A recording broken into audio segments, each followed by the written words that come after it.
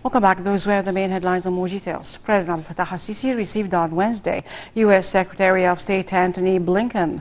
The meeting tackled the developments of the Palestinian cause and ways to revive the Middle East peace process in the wake of the latest developments in the Palestinian territories. Details. President Abdel Fattah al-Sisi received on Wednesday U.S. Secretary of State Antony Blinken. The meeting tackled the developments of the Palestinian cause and ways to revive the Middle East peace process in the wake of the latest developments in the Palestinian territories. During the meeting, Blinken praised the Egyptian efforts to reach a ceasefire agreement in Gaza, as well as efforts to maintain it. Meanwhile, President al-Sisi praised the United States' full support for the Egyptian efforts. The president noted that the recent developments necessitate the immediate resumption of Palestinian-Israeli direct negotiations with an active engagement from Washington. President al-Sisi also reiterated Egypt's keenness on cooperation with the United States in this regard and stressed Egypt's firm position to reach a just and fair solution that guarantees the rights of Palestinian people according to international references. The talks also covered the file of combating terrorism and extremist ideologies, as well as a number of regional files, including the Libyan file. The meeting also tackled the Renaissance Dam, as President al-Sisi stressed the importance to reach a just, fair and binding legal agreement on filling and operating the dam and achieving the common goals of all sides. Meanwhile, Blinken praised the huge development efforts that Egypt currently witnesses. For his part, President al-Sisi reviewed the mega-national projects that aim to achieve comprehensive development in Egypt. On his social media pages, President al-Sisi praised the visit of the U.S. Secretary of State, adding that they had consultations on different political, security and regional issues. The president also praised the partnership relations between the two countries, as well as the U.S.'s role in supporting security and stability in the Middle East.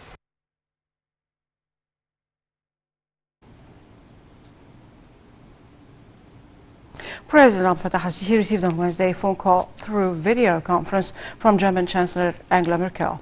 During the call, Merkel praised the Egyptian-German friendly ties, which represents a pillar of security and stability in the Middle East. Merkel also stressed the keenness to continue consultation with President al-Sisi on various regional and international issues of mutual concern. For his part, President al-Sisi stressed Egypt's keenness to consolidate the existing partnership with Germany, adding that Egypt is looking forward to maximizing bilateral cooperation in various political, economic and security issues.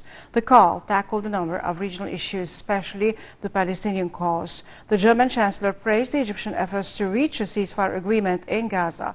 President al-Sisi emphasized Egypt's vision of the necessity to work immediately to resume direct negotiations between the Palestinian and Israeli sides. The call also tackled the latest developments in Libya.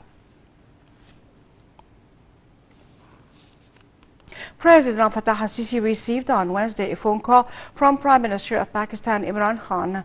During the phone call, Khan stressed the depth of the bilateral relations between the two countries. For his part, President al-Sisi praised the positive level of the bilateral relations between the two countries. The call tackled the developments of the Palestinian cause as the Pakistani Prime Minister praised the Egyptian efforts to reach a ceasefire agreement in Gaza.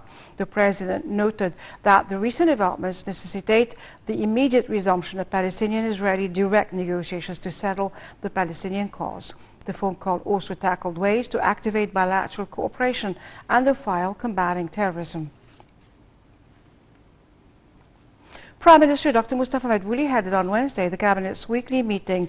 During the meeting, the Prime Minister said that President Fattah al-Sisi gave his directives to continue efforts and coordination among different ministries and bodies to implement Decent Life Initiative and develop Egyptian villages.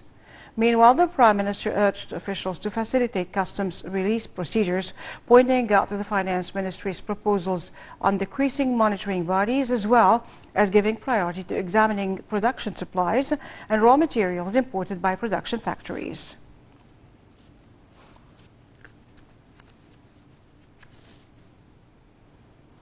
The joint Egyptian-Emirati exercise Zayed 3 continued in the United Arab Emirates with the participation of special forces from both countries. The exercise includes many activities with the troops carrying out joint combat acts, as well as exchanging expertise between the two sides.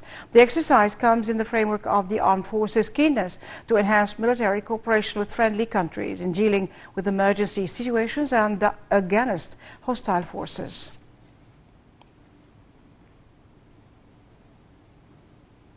For the 11th consecutive day, Egypt continues the opening of Rafah border crossing to receive stranded and wounded Palestinians from Gaza Strip and to allow aid into the Strip.